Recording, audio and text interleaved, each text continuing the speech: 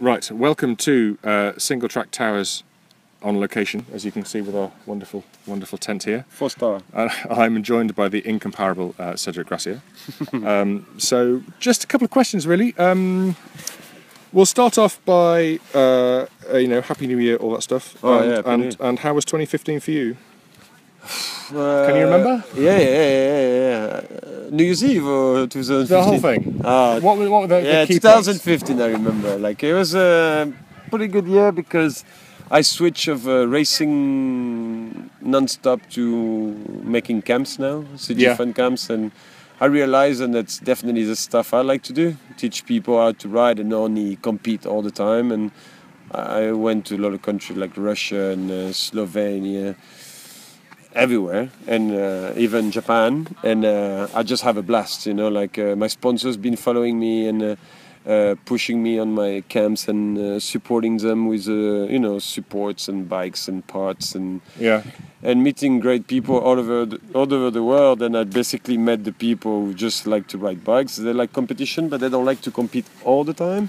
Then they usually go to enduro races to have a track done, and they go with their friends. But the result, they don't care. Then I'm like, that's exactly what it is. Then my camps are just to go and ride with your friend, and when we're done riding, we can drink a beer. That sounds fantastic. Yeah. And they're like, yeah, that's why we do camps, because we don't want to look at the time. We don't care. I just want to be with my mates. So is 2016 going to be more of the same? Yeah, 2016 is going to be the same. That's my first product launch I do with Santa Cruz. And I really enjoyed it. We have so much fun, I mean, meeting the journalists, usually I meet them like when you win a race or when you do something, you know what I mean? And now I ride bikes with them and we all hang out and have a good time. Sometimes it's hard, sometimes it's easy. We have fun, we crash. I mean, we all share. Yeah, I crashed today big time. And at the evening, we all sleep in the same area. We all eat at the same place. We all laugh, get some drinks, and happy days. Yeah, but that's what biking is for me. Yeah. And we talk about with Santa Cruz, and that stuff I want to do more and more. And they like this way I'm taking, because I'm more an ambassador now for the brands. I work for them. I develop parts or like shoes, like with Northwave or IXS helmet, and because I have time now to work with them straight, on products. And this is what I like, because all those 20 years that you cannot put them in the trash, you need to use them. And I think I have a pretty good feeling on stuff I use, and I'm pretty critical on stuff. Yeah. Then I'm not the nicest sometimes when it comes to like when I have to take apart a piece. And but that's the way I think we move forward. But with the team I have, like it could be with Santa Cruz or AXS and all the sponsors that work straight. They know me that way. I mean, like, I'm going to be hard. But that's the only way you make... If not, we make the same products than everyone else. Like, we just make okay, and it's fine. Exactly. Now people are not stupid. They're educated people, They know a lot more, like, especially those enduro guys.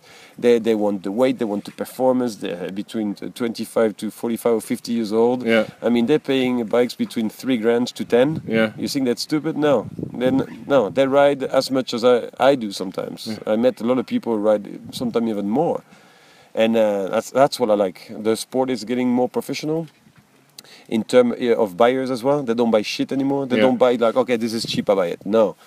People are going to look the price, of course, but they're going to don't mind to pay a little bit more for something so much better. Yeah, awesome. Then that's why Santa Cruz is really good at it, because they have the brand, they have the look, and they have the performance. Then that's why these products are being really hot lately. Where every time they shop with a bike, everyone is like, and they see it because they have a shop.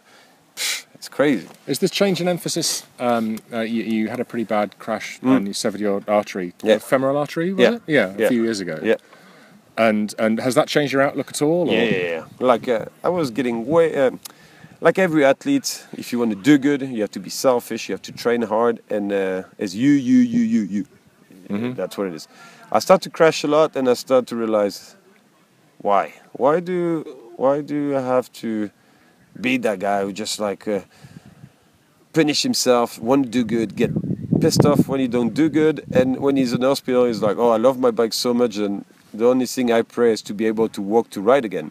Yeah. Then I'm like, hey, let's change this. Result never been really important for me. It been important when I was youngest. Yeah. I did it for me and for my family to be happy and my mom and all this. That's how kids do. But for me, really, I was happy on the moment. But next day, yeah, it's already gone. Then Yeah.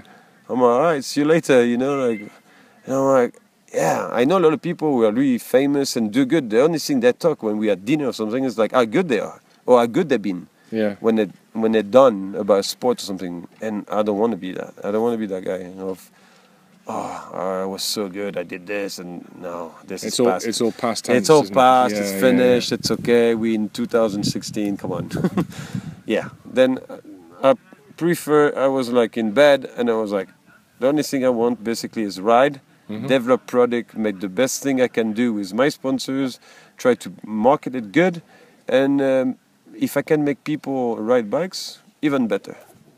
Then I'm like, yeah, let's do camps and let's do this and do videos. Video, I like it, but in the beginning we was doing videos so good, like a New World Disorder. For me, it was sorry to call this like the porno of biking. It was I know what you best. mean. Yeah. It was for me. You look at the video, you're like, oh, you want to go riding and you go crazy. After all those videos came so easy with digital and stuff, it was good, but we lost a little bit the emotion and stuff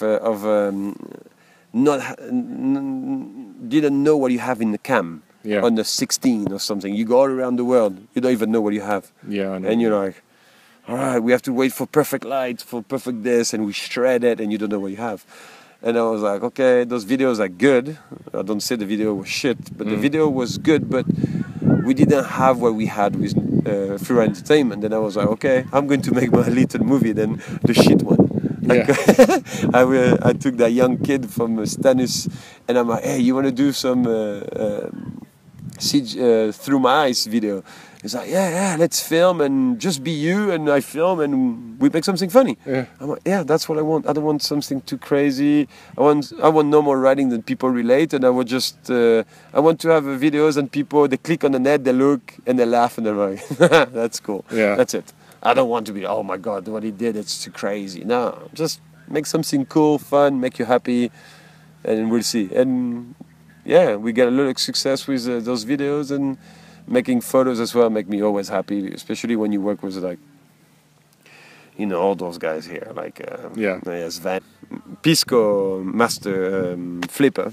Oh yeah. You know, when you film, when you take photo with those guys, you know, like those guys are so good. You always get the good shot, Well, and exactly, they make things even more pretty than it is. It's awesome. Like they get the good angle. I loved it because I love photo. I'm not good at making photo, but I like to look at good photos. Yes, I know what you mean. Like, you know, like scenery we have here and all this. Like I see picture for everyone. It's beautiful. I should probably point out at this point that we're stuck in the middle of Patagonia. I know this tent looks exquisite, but believe me, the stuff around here, I'll post some photos. It's great. Quick. Yeah, the quick in the morning, that's so good. And the cow the other day, oh man, I wanted to make a big barbecue. The cow was interesting, noisy. Yeah. Yeah, that's it. So just riding and, you know. You're based in Andorra. Yep. What do you do when you're not riding, doing videos, all that sort of stuff? Like everyone know, I do nothing. No. No, I don't. Usually it's a pretty normal day. I wake up 8, 9 at the gym before I eat, like everyone. I go to the toilet too. And yeah, sometimes. The first thing I do though, it's true. I wake up, I get my phone, I look Facebook, Instagram, I see all the new stuff. And if I have the photo from the day before, or the day I like to put stuff. Then if I don't have a photo in the morning, I'm going to do my training and just try to have, if people follow, I like to put something 1 or 2 a day. Yeah. Just, people like to see what you do, then that's why I like to do this as well. Do a little bit email, fitness at 9, like around 2 hours, come back home, do more emails, get lunch, go skiing, another training. Skiing? Skiing or touring, depends. Okay. Usually I have 2 trainings a day, but now because I do more camps, my trainer give me 1. Right. But because I get a little bit bigger, it's like, hey, we're back on the program before. I'm okay, okay, boss. Then, because I like to, I don't want to get huge, and I know when you've been training for so long, if you quit a little bit and you don't pay attention when you eat, all of a sudden you get big. Yeah. And I don't want that. I see my dad. I'm not going to be like this. Okay. But yeah, and do this. And when I'm tired of snow, usually I go to Canaria, Gran Canaria. Oh yeah. And I go for road biking for 1 month. I make like 3,000 k or 2.8 sometimes. Not bad, yeah. Yeah, I just like every day, just to get fit. And you know, in the sun, it's easier. Yeah. In the afternoon, I do enduro with a friend. Go back home. Usually, this is January or February, depends the months I'm free. And yeah, just train, emails. Like, I mean, I get a lot of emails. Like either it's fans or it's sponsors asking for questions and testing products. Or it's calendar, what we do, or dealing with people who want me to go to do CG camps. Like, I mean, we have to plan it, and I hate when it's not planned right, and I go to a place when it's not done right, because you put your name there, and if it's shit, you take the consequences. Yeah. People will trash you before they will trash other people. And it's normal, because it's internet, it's easy. Yeah. Then I prefer to have all this done right, and after races, start races, Coupe Catalana, end of February or March. Yeah, February depends. Yeah, February or March depends the year. Do the Catalan Cup because I like to race enduro there, and it's beautiful tracks. It's like in Spain as well. And after we have the first EWS, so I'm going to do the 2 first ones, and maybe Italy. I'm going to be Valdivia and Bariloche. And after we'll see, because I don't like too much the concept of the enduro right now. It's, for me, it's not really enduro. Enduro is what we do here.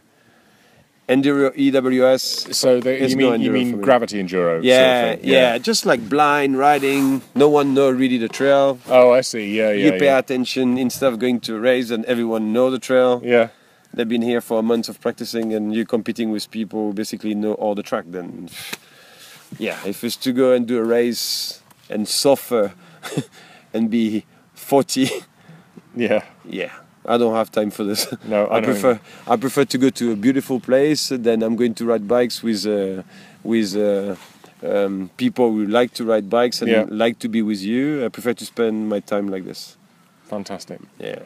Well, Cedric, that's great. Thank you very much indeed. And back to the studio. You want a beer? I'd love one. Yes, please.